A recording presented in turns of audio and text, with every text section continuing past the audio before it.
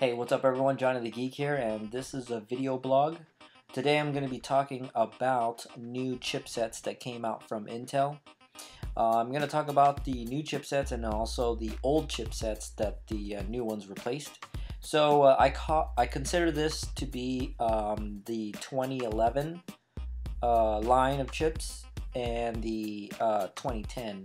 2011 being the newer ones and 2010 being the older ones, right? So basically, Intel released a new chipset called the Z68, and I'll talk a little bit about that. But before I do, I just want to start off and talk about with the older ones first, right? So the chipsets of 2010 is the H55, the P55, and the X58. And so I've got some motherboard models here, and so this is made by Gigabyte. Now this motherboard is a socket 1156 right here, right?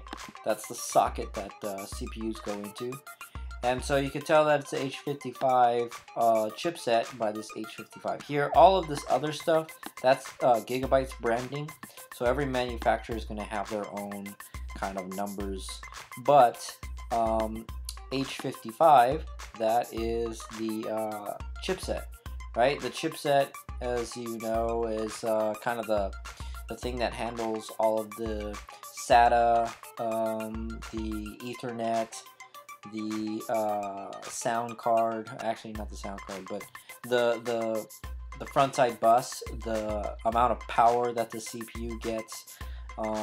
And the RAM, the speed of the RAM, and the PCI Express slots, the video cards, how fast everything communicates, and the chipset is what controls all that. So it's like the traffic cop. So the CPU just does processing, just does, you know, crunches numbers, but it's the chipset that feeds the CPU from all the different things, from the PCI Express slot, the graphics card, the RAM, the hard drive, the SATA controllers, the Ethernet, all that stuff gets fed into the chipset and then off to the brain, which is the CPU.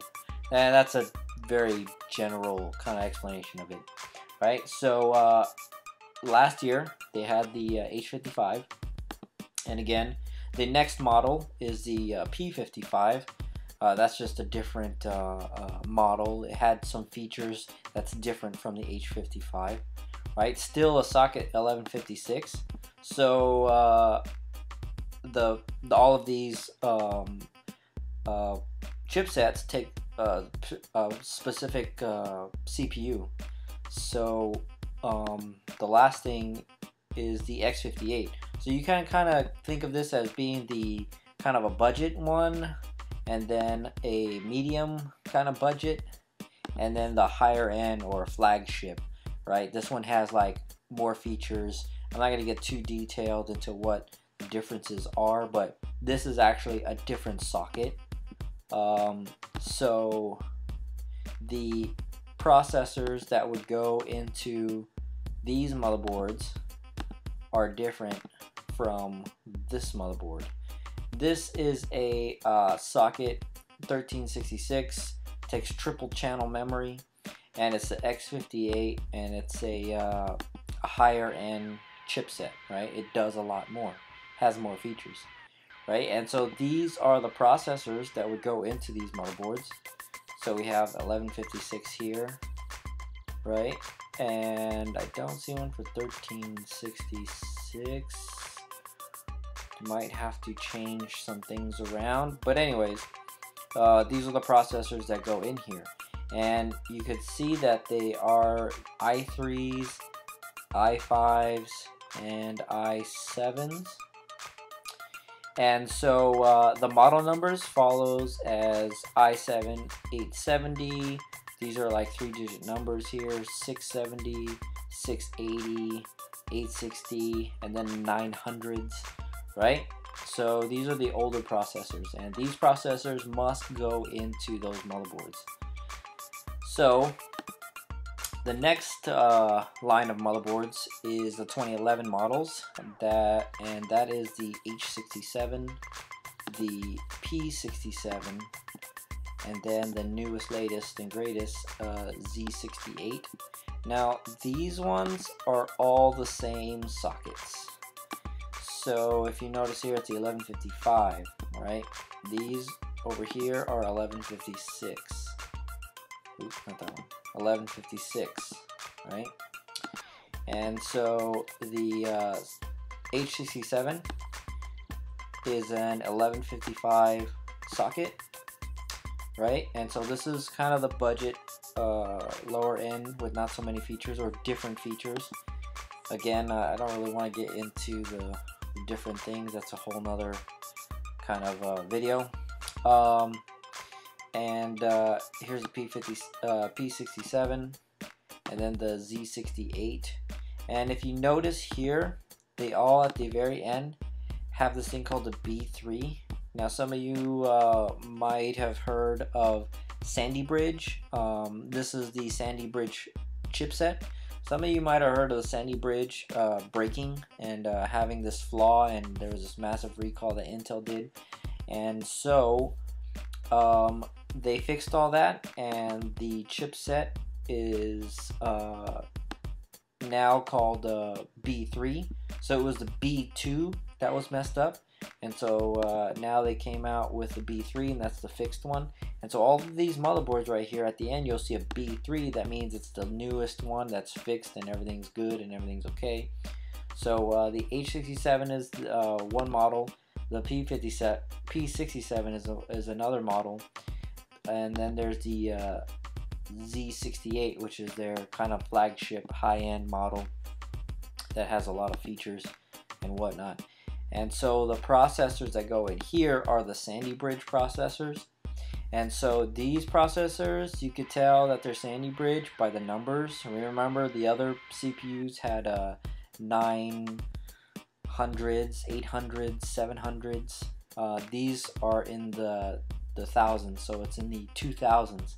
So there's going to be a 2400, which is 2400, 2600, and a 2500, right?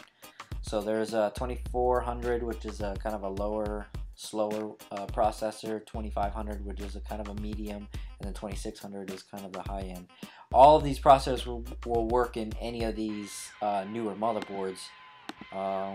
That's a 1155 socket. So yeah, and so the last thing to watch out for is the K right here. So K just means that the multiplier is unlocked, and that only pertains to people who want to overclock. So overclocking, you can boost the power of your CPU, you can increase the speed of it, and there's two different ways. One is to increase the speed of kind of like everything that's on the motherboard, right? The front side bus. But when you do that, you kind of stress the motherboard, and you're increasing everything on the motherboard, right?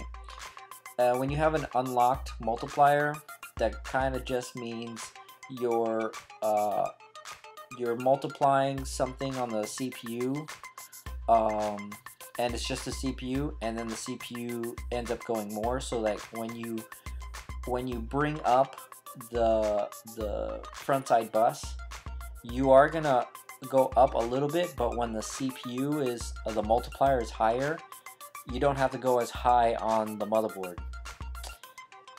That's kind of the best way I can explain it. It's a much more complicated process. I don't want to get into that right now, not in this kind of a video. But yeah, that's pretty much explains the new processors and the old processors, the new motherboards and the old motherboards. So when building a system, these are the kind of things that you want to go through. The 2010, all of those processors are very good. So you got to look at what, how much your budget is, and how much you want to spend, and then what is down the line. Keep in mind though that those old motherboards from last year, the 11 socket 1156, the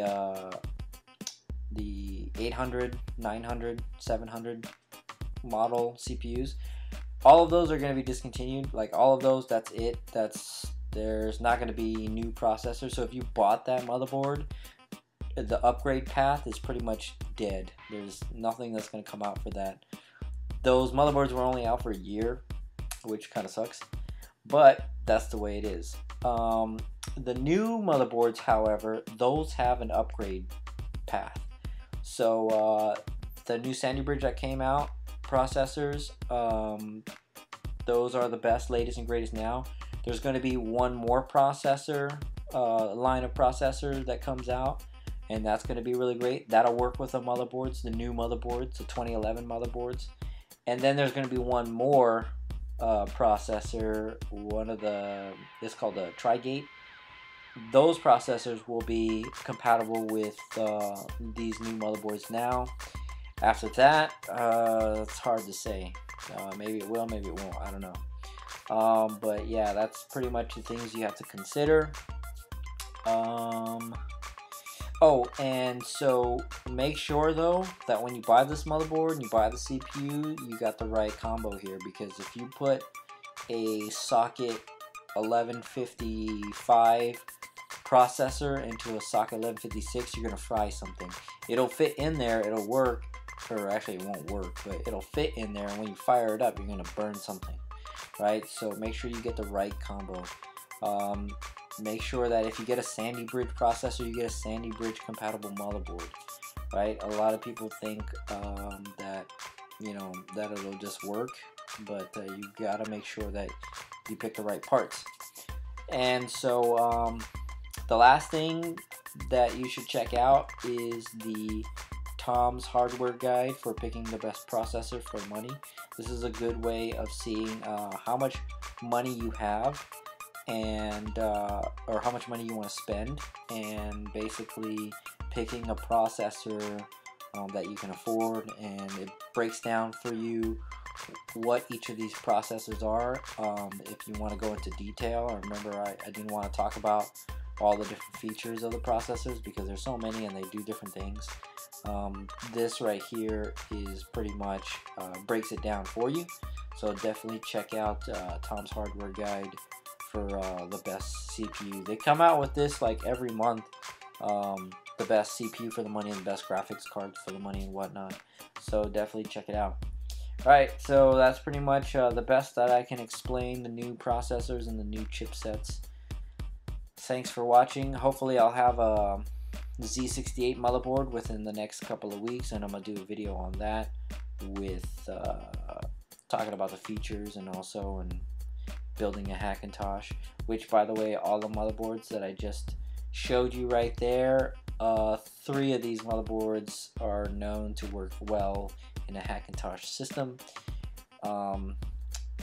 The latest 3, the 2011 ones, those ones I've used for Hackintosh systems, right? Oh no, wait, no, I'm sorry. The last 3, the 2010 chipsets is the ones that I used for Hackintoshes. I haven't tried the newer 2011 models. That's what I'm planning on doing in a couple of weeks. Alright, so that's pretty much it. Thanks for watching. Hope that helped. Sorry it took so long. But yeah. Peace!